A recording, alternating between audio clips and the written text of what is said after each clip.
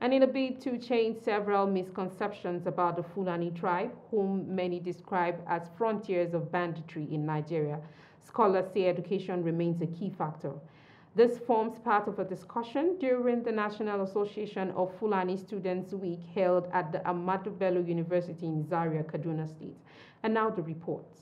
If we don't look at the education sector, if we don't sort these things out, we are like breeding more and more bandits, because they don't even understand the implications of what they are doing. They don't understand the gravity of the offenses they are committing, either as Muslims or as people of other faiths.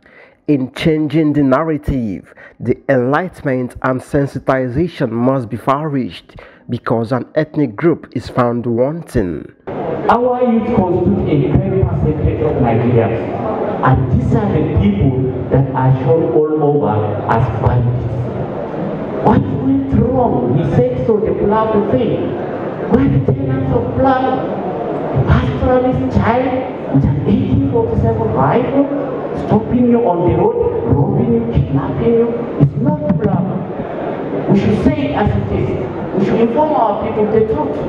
If you work hard, you will get whatever you want in this world.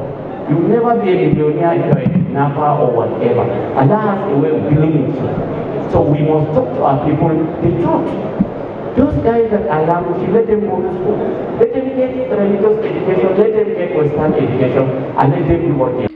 The Fulbe Student Week was the sole avenue to express the need to spread the value of basic education to rural communities as a way of curbing the ill-mental approach of life and societal norms. We know that our parents, some of our parents doesn't know the value of education. We strive hard for our younger ones to come to school, but due to the lack of knowledge for their parents, some will send their children to school without supporting them, without proper support, sponsorship. Before we Fulani, we don't know anything. We only know bush. We can take our cows, ram, and to go to bush.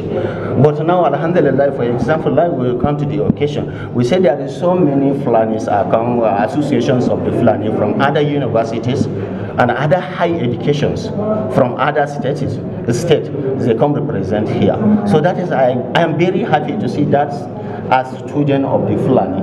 So I think the enlightenment, even your father is not in the bush, I think your grandfather is. The chief host of the occasion, Emir of Zazao, Ambassador Nuhu Bamali, also opined that the uniqueness of the Fulanese cannot be thrown into extinction despite all odds. Fulani heritage is a very beautiful and also important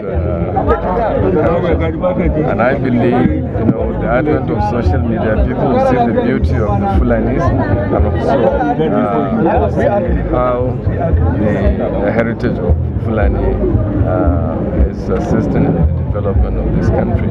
As human capital development remains a concern in Nigeria, the role of religious leaders cannot be underemphasized for the actualization of this cause.